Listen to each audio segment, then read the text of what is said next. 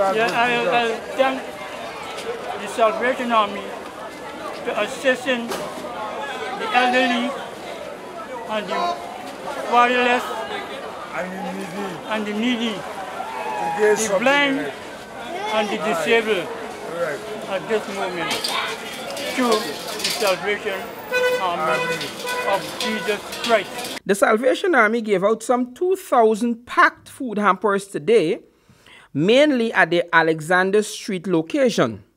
The Private Sector Commission was largely responsible for funding the care packages, and the chairman of the Private Sector Commission, Edward Boyer, was personally on hand to assist with the distribution and a word of advice. This is the social responsibility of the Private Sector Commission. We come here this morning to make sure that we advocate for good governance, good things for you.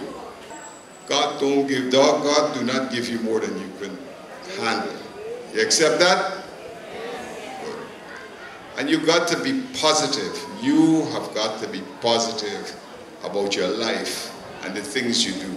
The Salvation Army's Major Ulrich Thibod said prayers for the many who contributed to the donations. We pray for those who have contributed towards these hampers. I pray that you will bless their businesses. Executive Director of the Private Sector Commission, Elizabeth Allen, shared a little history and a little about the work of the Salvation Army. And about 30 years ago, I had a friend who didn't have a home. He was homeless. And every month end, at payday, he used to come to our workplace to collect his little bit of salary when the afternoon come. Right? And he had nowhere to sleep. And one day he told me, you know something, I have found a home. I have a clean bed to sleep in every night. You could give me a drop home? And so I said, certainly.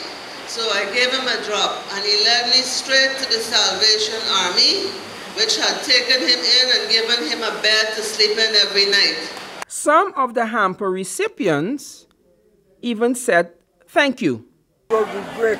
God is love. We thank everybody that donated, that joined, that worked for the time that we have wasted. God bless each and every one. I feel great.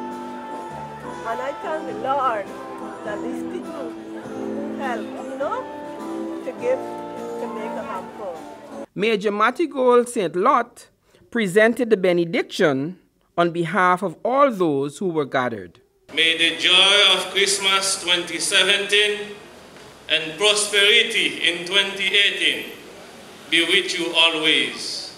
Amen. For Channel 2 Headline News, I am Wendell Jeffrey.